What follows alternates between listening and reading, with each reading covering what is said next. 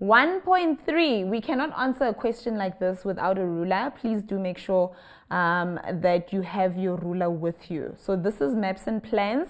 Below is a map of Northwest showing destination towns slash cities and interleading roads with it. So we've got the keys here on the side. We always have the keys, and we are told that N is for national roads. So if you have like your N1, your N2, those are national roads. So they run all the way through.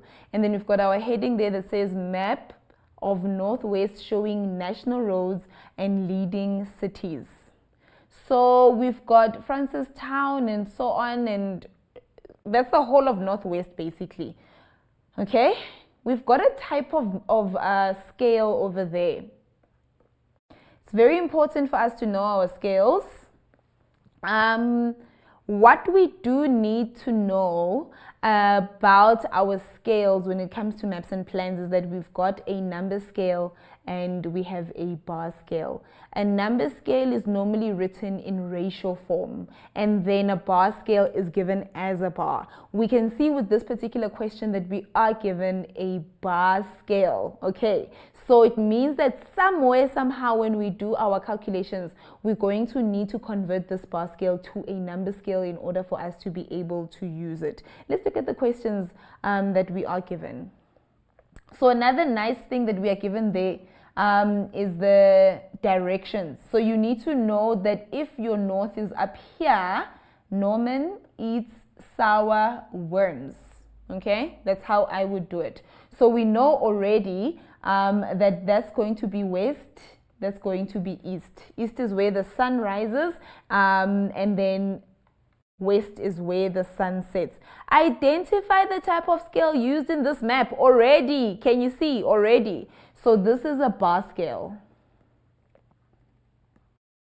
This is definitely a bar scale.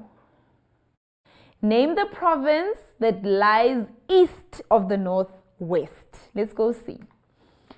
So we have already, I said to you that if I've got my north here, my east is going to be on this side. If this is the Northwest, they are asking for the province that's on this side. There, we've got the Free State. So the Free State is going to be on that side. However, we need to be very careful because the Free State is within the south of it. Can you see? But if we look more towards the middle of it, we are actually faced with Gauteng as well. So we need to be careful about having the Free State there and Gauteng there. So the Free State is more towards southeast. Okay, I hope that makes sense to you. It's more towards southeast. And then if we center our map, Gauteng is actually right next to what we are looking for over there. So Gauteng is going to be the province that's there. Please just be careful with this because we can have southeast, we can have northeast, and we can have just east. So Gauteng is going to be there as well. I've already made quite a lot of marks on my map, which is fine. Identify the national roads passing through Vryburg. So we have to go and look for Vryburg. If we look for Vryburg, here's Vryburg, meaning that is Vryburg. And if that is Vryburg, it means that we've got two national roads, which is the N14 and the N17. So we've got two national roads that are passing through there.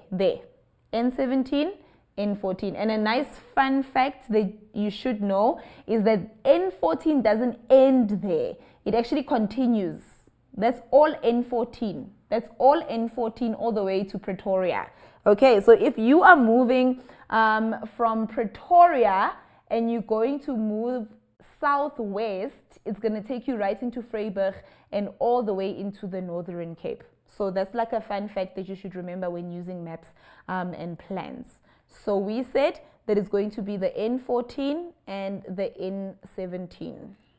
Remember, N stands for national roads, okay? N14,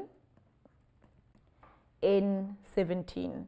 Write down the number of destination towns or cities that are shown in the map. So we need to be able to count all of the destination towns or the cities shown in the map. Okay, I'm going to just clear my map a bit because I have been working with it quite a bit. Let's go see as well what the key says.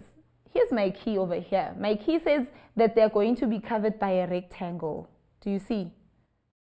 So my key says everything that is covered in a rectangle is a destination town or city.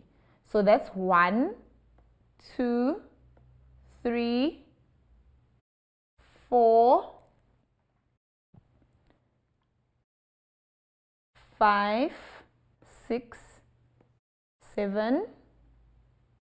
I don't have any more. Do you see? Because they need to be covered by the rectangle. So that's 7. That's 2 marks. Free marks.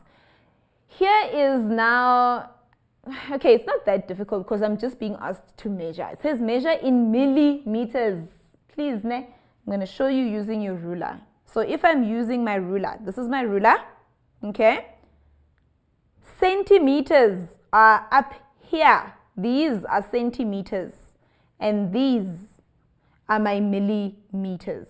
So your ruler even tells you millimeters. So just be careful in terms of that. So it says the direct distance as the crow flies. So crow flies just means the top of it. From Bloemhof to Lichtenburg. Also, I just want you to be careful about a question like this.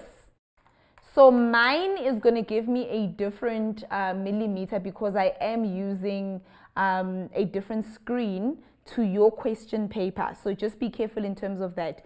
Your question paper will give you a different one, but I'm going to show you how to do it when we are using the ruler. So it says from Bloemhof, I think to Lichten.